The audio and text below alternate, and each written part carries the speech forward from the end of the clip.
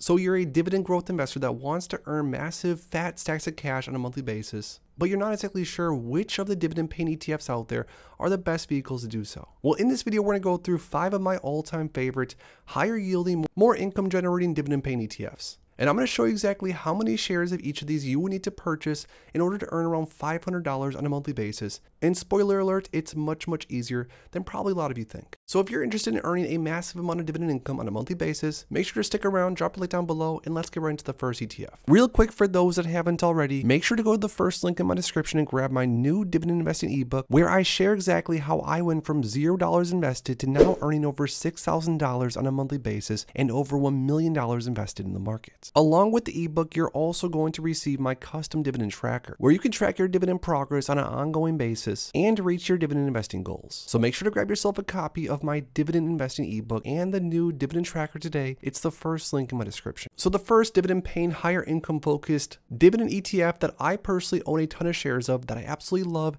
is SPYI, or the NEOS S&P 500 high income ETF. Now this ETF has a really interesting strategy. It basically buys within the S&P 500 and then utilizes a cover call strategy. And by doing so, the management is able to earn, or at least has earned historically, around 12% trailing 12-month dividend yield, or around 49 cents more or less on a monthly basis for every single share of SPYI that you own. Now all along while SPYI, at least up until this point, is also trading up a little bit, so you're not only getting paid massive amount of cash flow on a monthly basis by investing into this specific ETF, but also your investment value is going up, which is a bonus. Now, because this specific ETF pays investors around 49 cents on a monthly basis, and that's for every single share of it that you own, that means that if a dividend, more income focused investor like you or I, for example, wanted to earn $500 on a monthly basis in dividend income from just SPYI, that dividend investor would need to purchase 1,020 shares of this ETF, or that investor would need to invest around $50,000 into SPYI to basically more or less, quote unquote,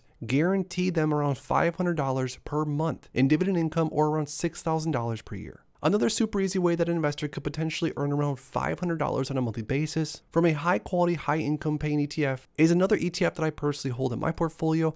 I'm talking about QQQI, or the NEOS NASDAQ 100 high income ETF. Now this ETF basically buys into the NASDAQ 100 and sells covered calls on the NASDAQ. And by doing so, because of the amount of premium that's within this index, the dividend income from this ETF has been massive, at least so far. We're talking around 59 to 60 cents on a monthly basis, all for an ETF that costs around 50 bucks. Now this means that an investor in theory would need to only purchase 833 shares of QQQI if they wanted to earn roughly $500 in dividends on a monthly basis. Now, because this ETF costs around $50 per share as of this filming, you need to purchase around $41,000 into this ETF in order to receive around 500 bucks per month in dividends. Now, I'm honestly such a big fan of these different income-focused, more income-generating ETFs like SPYI or even like QQQI, and this is because it offers the potential for massive dividends to investors a lot sooner. Now, for reference, if an investor wanted to purchase SPY, or the S&P 500 ETF, let's say, and if this investor wanted to earn $500 per month in dividends, let's say, because SPY pays around $1.75 or so per quarter, if we would take 500 divided by 60, an investor would need to purchase 833 shares of SPY or spend around $420,000 into this ETF in order to earn that $500 dividend goal that we're talking about. Another super easy way an investor could potentially earn $500 per month in dividend income much quicker is by investing into something like SVOL, or the Simplified Volatility Premium ETF. Heading over to the Simplify ETF website, it says SVOL Simplified Volatility Premium ETF. It then says the Simplified Volatility Premium ETF, SVOL, seeks to provide investment results before fees and expenses that correspond to approximately 1/5 to 3/10 the inverse of the performance of the CBOE Volatility Index, or the VIX Short-Term Future Index, while also seeking to mitigate extreme volatility. They then said, we believe many traditional sources of income are failing to meet investors' needs in today's low-yield environment. But SVOL aims to provide an attractive income stream and source of diversification while seeking to avoid risks inherent in other income-producing assets. The fund short VIX position provides investors an optimized exposure for monetizing the premium in the VIX future market. A modest option overlay budget is then deployed into VIX call options to help protect against adverse moves in the VIX. So with this sort of interesting alternative strategy, SVOL shorts the VIX and earns a ton of premium for doing so, but all along they still offer a modest overlay in some VIX call options just in case things go sideways. Now, SVOL historically has offered a massive dividend so far to investors, around 30 cents on a monthly basis, for an ETF that costs over $22 per share. Now this means an investor in theory would need to purchase around 1,600 shares of SVOL or purchase around $37,000 worth of this ETF, and then if they do that, they would be earning around $500 per month in dividends. Another super interesting, newer income-focused ETF that I also been purchasing some shares of as of recently is FEPI, or Rex-Fang and Innovation Equity Premium Income ETF. Now this ETF buys into a basket of super volatile, high premium single stocks and utilizes a cover call strategy in order to generate a ton of income, at least historically. We're talking for an ETF that costs around $53, $54 per share.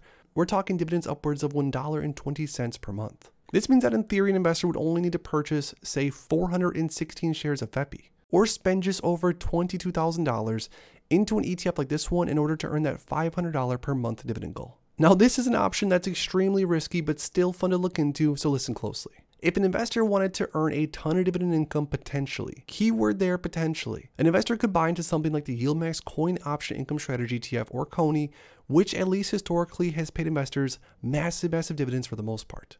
We're talking some months $2.69 per share, some months as of last February $1.08, and then basically everything else in between. But just for fun and theory, last month CONI paid $2.79 per share in the form of distributions, so that means an investor would need to purchase 179 shares of CONI in order to hit that $500 per month goal. Now, because CONI is roughly $23 per share, an investor would only need to purchase, in theory, $4,121 worth of this ETF in order to earn upwards of $500 per month in dividends. Now, obviously, there's no such thing as a free lunch, and with the higher dividends, most of the time at least, keyword most of the time, a lot more risk is associated with it.